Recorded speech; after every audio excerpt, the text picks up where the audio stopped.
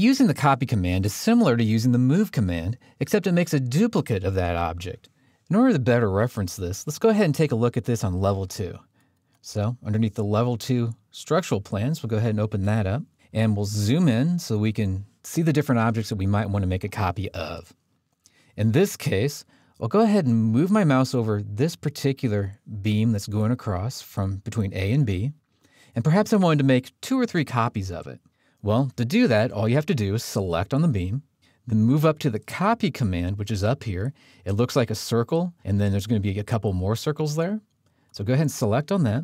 Next, and this is probably the thing that people most tend to overlook, is there's this little checkbox here that says multiple. Put a check in multiple.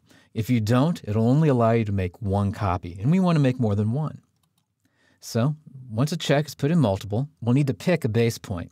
I always like to pick an edge whenever I'm doing the copy command, and the reason behind that is that it's a little bit easier to know where the next copy is going to go to.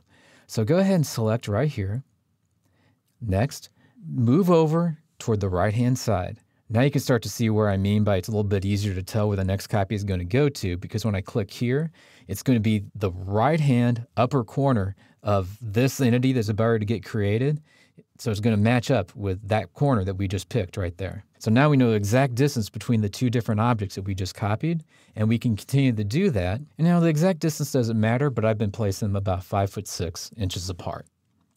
Now if we zoom out, and we can hit the escape key a couple of times to get out of the command, we can now see that we have 3 of them because we copied it 2 other times.